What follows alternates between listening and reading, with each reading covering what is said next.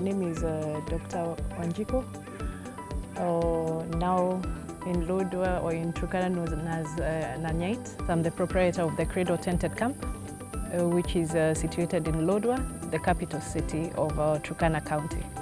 We were the first to have this kind of hotel, which has this kind of ambience with the grass. Also the pool that we have done, that was the first pool here at the Cradle.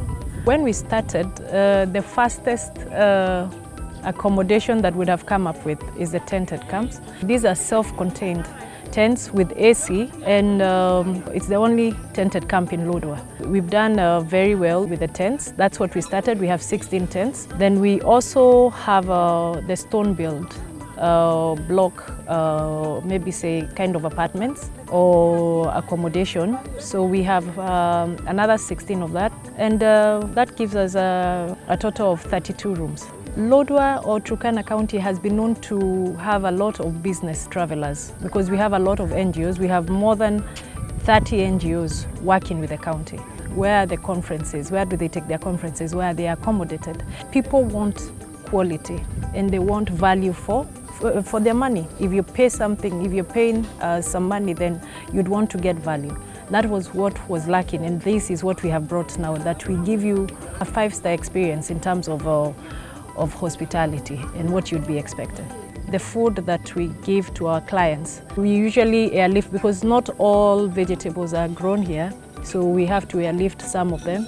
The transport, the cost of air freight is 200 shillings per kg. But this is just to make sure that we give our clients quality food. There's nothing that you'd want in the menu. If you had the same menus that you get in Nairobi, you'd get the same here. My name is Anthony Ochieng. I'm the Sales and Marketing Manager of the Cradle Tented Camp and Lodge. It's a very unique lodge because it is both a tented camp and it also has a lodge wing. By lodge, I mean the building is built with chick blocks, and the other bit is basically the tent similar to the ones in Masai Mara. If you want packages for bird watching, you can get a 2-night package. If you want packages for adventure to the lake, you can get a 3 days, 2 nights package. We can also get a 3 nights, 4 days package, which includes a visit to the Turkana Buoy and also Turkana Basin Institute. One thing that stands out about this facility is in terms of security.